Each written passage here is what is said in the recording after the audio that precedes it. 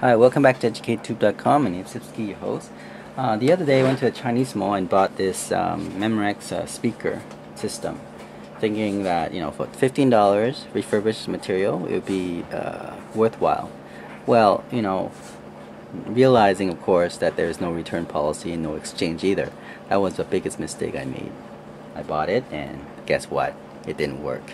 So I don't know whether the store knows that it doesn't work and selling us I guess a lemon, you could say, for the speaker. So I was kind of pretty angry and mad, but instead of being angry and mad, I decided, okay, you know what, maybe I could take it apart and fix it myself. Well, I wasn't able to do that, but then I said, okay, what about if I could just take the device apart and use it for something else? For example, the speaker itself, it's worth something, maybe worth a couple bucks. So I was able to take it apart, and I have these wire set up for the speaker, so maybe in the future project I can use that for something. Okay, so that $15 still not wasted. It could be used for in the future project. It's probably worth maybe, let's say, $5-6. Alright, okay, then the electronic circuits, okay, that comes with this speaker. So I took it apart and realized that it actually allows me to plug in a USB devices, so I can charge or power any USB devices that's 1 amp of current. So for example, I have a USB MP3 player here, run on an AA or AAA battery. Now if I don't have an AA or AAA battery, I just plug it in like that, and it comes with an AC adapter.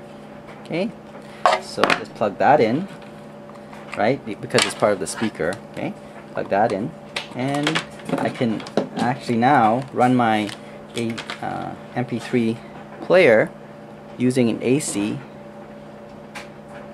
connector, or AC powered. So now this MP3 player is an AC powered device, so I don't have to waste any battery to to listen to music. For example, at home, instead of using a AAA battery, I can just plug it in the AC adapter and get it to work. So the circuit itself is very useful. Even though it doesn't work for the speaker, the circuit itself is able to power up the USB devices. And therefore, there we go. We have this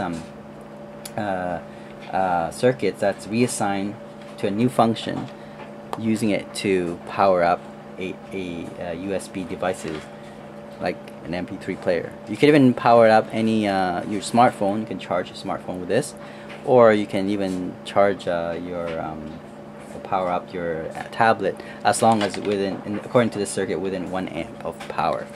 Okay, pretty cool. Reassign the circuits, electronic board, to a new function. Reuse the speakers for other projects. So I didn't waste any of my devices. I didn't have to feel bad about buying a lemon electronics. Instead of feeling bad, redirect the energy towards other things, like making new devices, reassign new function to the electronic circuits. If you know what it does, you can redo it. As you can see here, I took the electronic circuits from the speaker and get one of my plastic casing that was also recyclable, and I hot glue the circuit inside. I cut the part of the panel plastic here, where I can then insert the AC adapter, the connector, and then the USB devices can be connected to a USB plug here. Okay, so looks very functional. Can even have an LED light. Pretty cool. EducateTube.com.